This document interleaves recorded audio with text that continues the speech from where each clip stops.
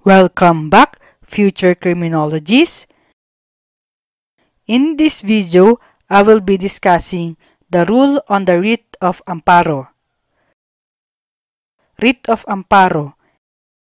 It is a remedy available to any person whose right to life, liberty, and security is violated or threatened with violation by an unlawful act or omission of a public official or employee, or of a private individual or entity.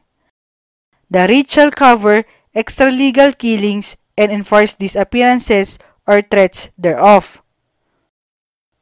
What does the right to life, liberty, and security means?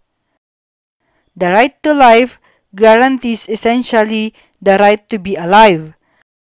The life to which each person has a right is not a life lived in fear that his person and property may be unreasonably violated by a powerful ruler. Rather, it is a life lived with the assurance that the government he established and consented to will protect the security of his person and property. The right to liberty was defined by Justice Malcolm to include the right to exist and the right to be free from arbitrary restraint or servitude. The term cannot be dwarfed into mere freedom from physical restraint of the person of the citizen, but is deemed to embrace the right of man to enjoy the facilities with which he has been endowed by his Creator, subject only to such restraint as are necessary for the common welfare. The right to security includes the following: freedom from fear, guarantee of bodily and psychological integrity or security, guarantee of protection of one's right by the government, coverage of writ of amparo. The writ shall cover extralegal killings and enforce disappearances or threats thereof. Extralegal killings. These are killings committed without due process of law, legal safeguards, or judicial proceedings.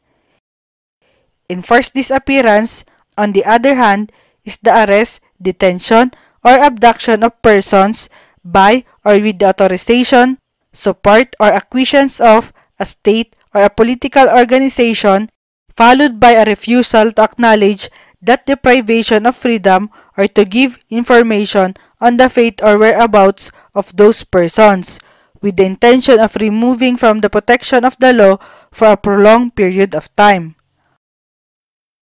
What are the elements of enforced disappearance? The elements of enforced disappearance are: 1.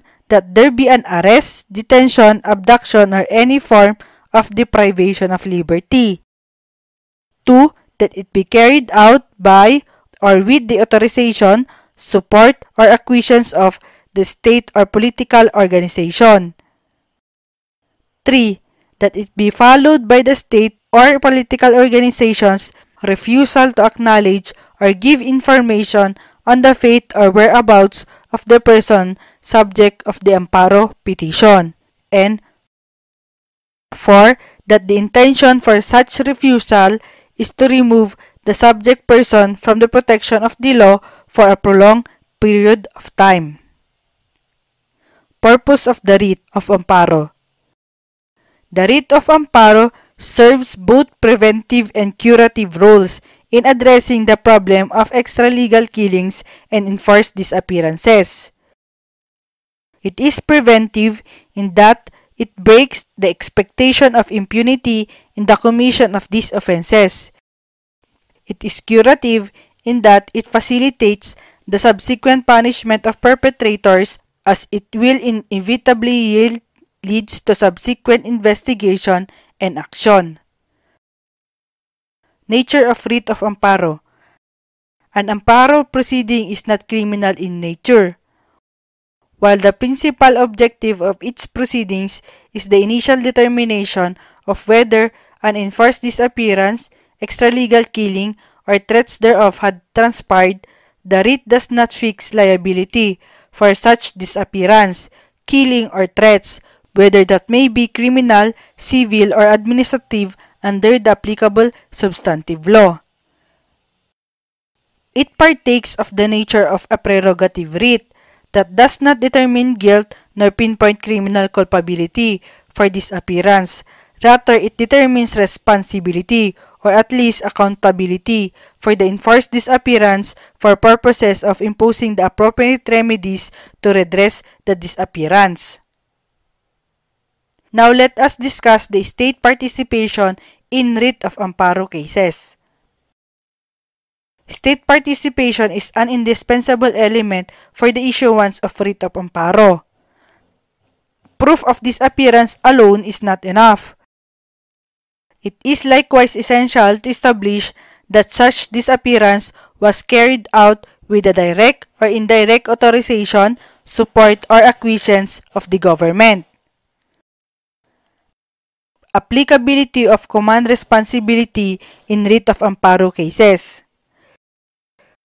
The doctrine of command responsibility is a rule of substantive law that establishes liability and by this account cannot be a proper legal basis to implead a party respondent in an amparo petitions. Since the application of command responsibility presupposes an imputation of individual liability, it is more aptly invoked in a full-blown criminal or administrative case rather than in a summary amparo proceeding. The obvious reason lies in the nature of the writ itself. When is the writ of amparo be issued? Upon the filing of the petition, the court, justice, or judge shall immediately order the issuance if the writ, if on its face, it ought to be issued. Further, the writ shall be served immediately. Quantum of proof in application for issuance of writ of amparo. In a petition for a writ of amparo, the parties shall establish their claims by substantial evidence. When is the writ of amparo not available? 1. For protection of property right. Writ of amparo intended to address violations of or threats to the rights to life, liberty, or security as an extraordinary and independent remedy beyond those available under the prevailing rules or as a remedy supplemental to these rules. 2. In labor dispute.